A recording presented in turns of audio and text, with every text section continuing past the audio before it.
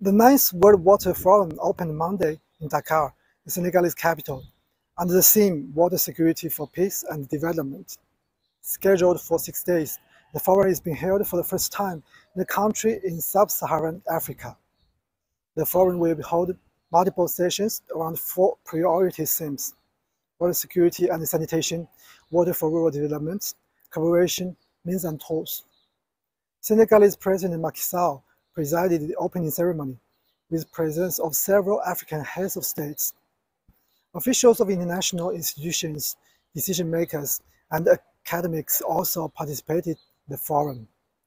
In his speech, the Senegalese president strongly insisted on the importance of water conservation, hoping that the issue remains at the heart of the international agenda.